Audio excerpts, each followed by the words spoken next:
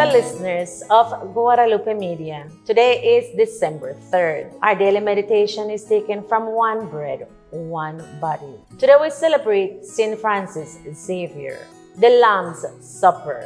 There shall be no harm or ruin on all my holy mountain, for the earth shall be filled with knowledge of the Lord as water covers the sea. This reading is taken from Isaiah 11:9. The Advent readings speak of the restoration of the harmony that originally existed in the Garden of Eden. Before the fall of man, there were no obstacles to intimacy with God.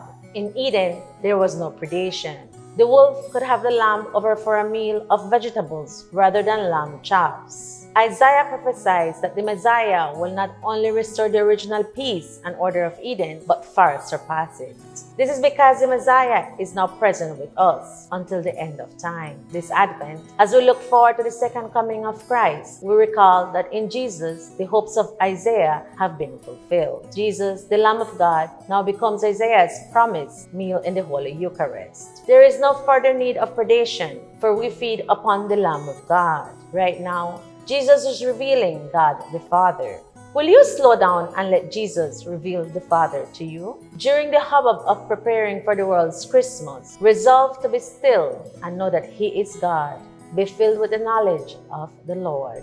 Prayer. Father, may I want to know Jesus far more than I want to revel in the holiday celebrations of the world. Promise, no one knows the Son except the Father, and no one knows the Father except the Son, and anyone to whom the Son wishes to reveal Him.